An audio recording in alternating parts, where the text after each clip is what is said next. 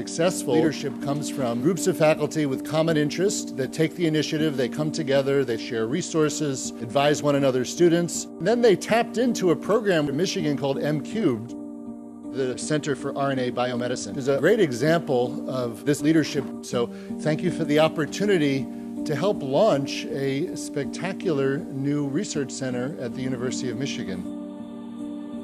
Talked about microRNA, messenger RNA, siRNA, long non-coding RNA. They're all part of the RNA revolution. But this drumbeat goes on.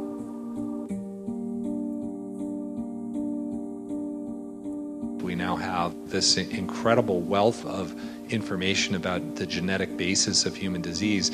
The questions are multiplying, not answers, questions. The questions are huge, high-risk, high-reward problems that really need a number of people from different disciplines to answer. There is an extraordinary amount of really impactful work between RNA and medicine and between RNA and science that an RNA center can nucleate. For me as a neurologist, RNA is just so important because most of our neurodegenerative diseases now, we understand, are based on RNA biology. But my special interest is on the differential splicing of the RNA products that are translated into proteins and govern a very different array of activities.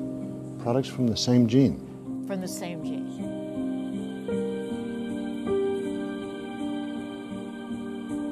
The University of Michigan has a lot of excellence in a lot of different places.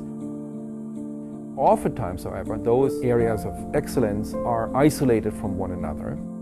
The Center for RNA Biomedicine at the University of Michigan will bring people together across disciplines, educate the next generation of RNA scientists, help them develop new research projects, and recruit the best talent from around the world to the University of Michigan. No one can really do this research on their own anymore. We need, the basic scientists to the engineers to the clinicians. In 1999, Nils Walter and I set up a meeting between a number of different groups who were interested in RNA. The RNA supergroup came out of the labs doing really the hardcore basic science on RNA. It's really been a way of sort of beginning to build the RNA community at Michigan. Now we're moving into this decade and it's realized the role of RNA in diseases. So there's been a lot of interest by more clinically oriented groups to know more about RNA. We're just starting to learn about what 98% of the RNA do, and they are involved in controlling all kinds of cellular processes. RNAs can be catalytic, they can be structural, they're the base of protein synthesis, but most of all, they connect DNA and proteins. It's amazing, actually, all the different kinds of things that RNAs do. You basically have 50,000, 80,000 new molecules that we virtually have no idea what they're doing. When you develop the new technology, it's sort of like putting a street light where you can shine light on areas where you've never seen before. The technology is really proficient now at telling us a lot of information about what RNA is doing. We're able to map the entire structure of very large complexes containing RNA and proteins.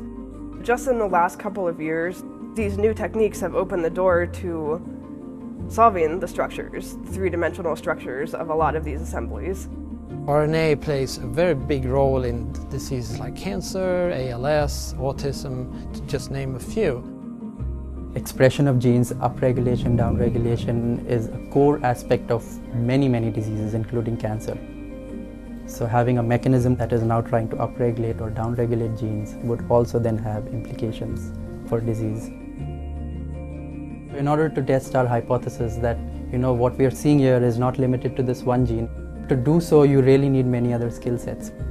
The expertise is all there on campus, but not just in our lab, and so it's a matter of us reaching out, and the RNA Center would really be the glue that would allow that to happen. This university has people in the forefront of many of these subfields that are necessary to combine in order to make an impact in complex biology.